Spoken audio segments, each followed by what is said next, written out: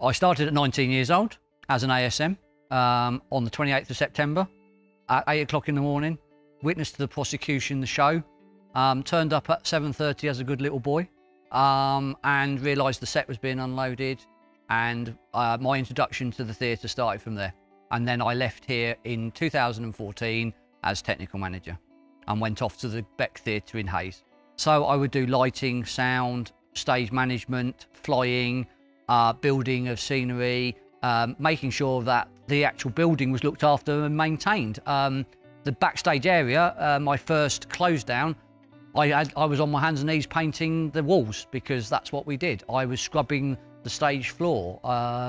I was doing what was needed to do to make sure that the theatre ran, not just doing shows, because it's not just about the shows, making sure the building works. 1970 it was built. It was built in the heady days of the 70s, so there was a lot of input into there. I think Stevenage Borough Council, the Stevenage as a whole, have made it tick, because if there wasn't the support from Stevenage Borough Council, if there wasn't the support of Stevenage Leisure Limited, then the building would have closed. We wouldn't have had the investment. I mean, I've been privileged to have a lot of money given to me to invest in the infrastructure that none of the audience would see. None of the people coming to see the venue, even the people on stage coming to see, would have known that it was going to happen. It cost a lot of money, as I mentioned, about upgrading the lighting. It cost a lot of money to upgrade the sound. It was all analog. It was all very basic. So let's take the lighting. So lighting, we started off with 132 circuits, dimmer circuits. So that's each individual circuit, 132 lights could be operated from there. I think when I left, we had over 250 now, because we've just progressed and added systems to there. Stage-wise, we've still stayed the same though, because the technology and that side of things has moved rapidly, but the investment needed to actually update to the electronic controls is so vast that actually it's not efficient or feasible for us to change it to that. So we still do the manual ropes, we still do the manual flying, we still do, it's still done manually, because that's the cost-effective way of doing it, because you would have to rip the whole building apart to make it happen. So there's a lot of equipment that the Gordon Craig Theatre, that Stevenage Leisure Limited have bought for us, that gives the actors, the actresses, the guys on stage, the bands that come in here, and then the audience members, that wow factor when they walk in. The Christie Theatre organ was installed around about 85. It was used quite predominantly up until, again, there's 1997 to 1998, when unfortunately it fell out of favour, just because people weren't interested in seeing it. It's an amazing piece of equipment. It's all analogue.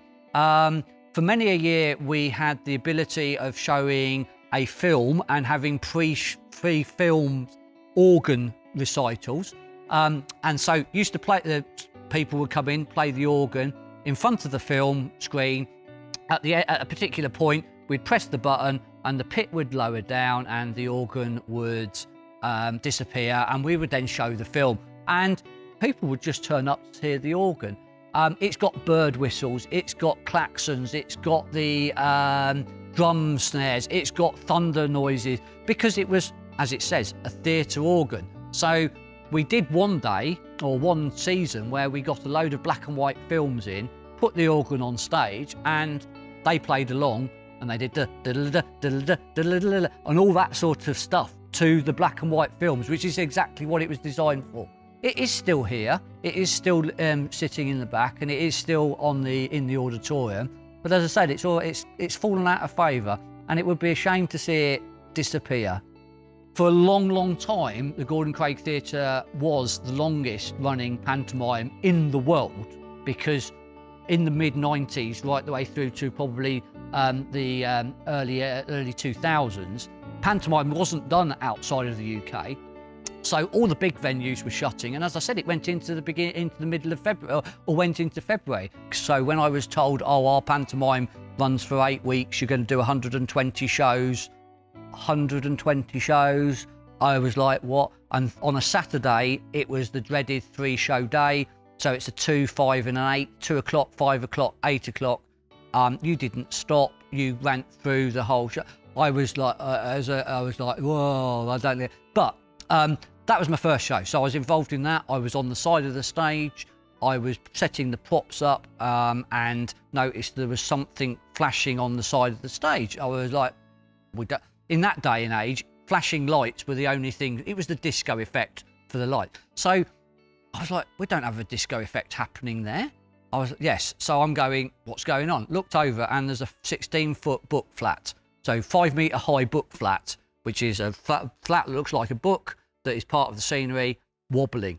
So as the young 19-year-old as I was, I went running over there, tried to grab hold of it, couldn't grab hold of it properly. The momentum pulled me onto stage. I ended up on stage in front of 500 people in the pantomime. Hilarious laughter from the audience. The stage crew on stage was, the cast on stage sort of were like, you're not supposed to be on here, are you, Nigel? No, I'm not. Please, could you give me a hand getting out? Anyway, it wasn't supposed to be. You can tell I was embarrassed that it happened in the long run. But in the end, we have the award ceremony and I won an award for it. And that will always stick with me. That was my first, that was welcome to the Gordon Craig Theatre, Nigel.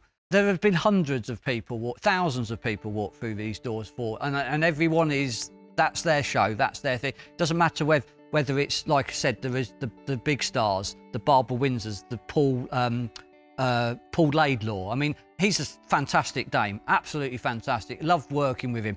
Again, love a little story. Opening first couple of shows of the pantomime we do in dress rehearsals. So he's the dame, and he's standing there in his jeans and t-shirt, and I'm going, but everybody's in dress rehearsal mode. We're all dressed up, we're all in our blacks, we're all ready to go. He's not in his dress. He's not in his dress. He's not in any of his outfits. It's like, it's not very good, is it? So I just went over to him and said, Paul, can you tell me why you're not dressed like this? It's a dress rehearsal, isn't it? He went, Nigel, if I've got all my makeup on, if I've got all my slap on, if I've got all my dresses on and everything like that, and I need to tell somebody off, for instance, they're not doing it very well, they're not going to take it in. They're not going to take it seriously, are they? So, you know, he was doing what he needed to do. Obviously, as soon as he gets into his dame outfit, he's off and he's had some fun. I mean, running off stage to chase us boys around just because of the fun we're making. We're having a laugh with him on the side of the stage. All those little things have happened with us. So everybody will remember a few years ago when, unfortunately, we had the small fire in the reception area down in sports. Well, my heart sank when I got that phone call to say, could you come in to give us a hand?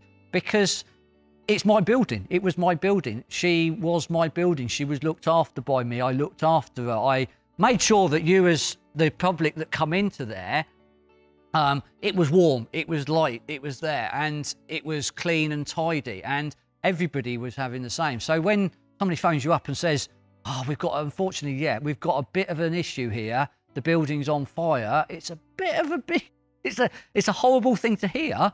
And you get in your car and you get to the venue as quickly as possible. Luckily, because of the way it went, it was fine. But it was part and parcel of the venue.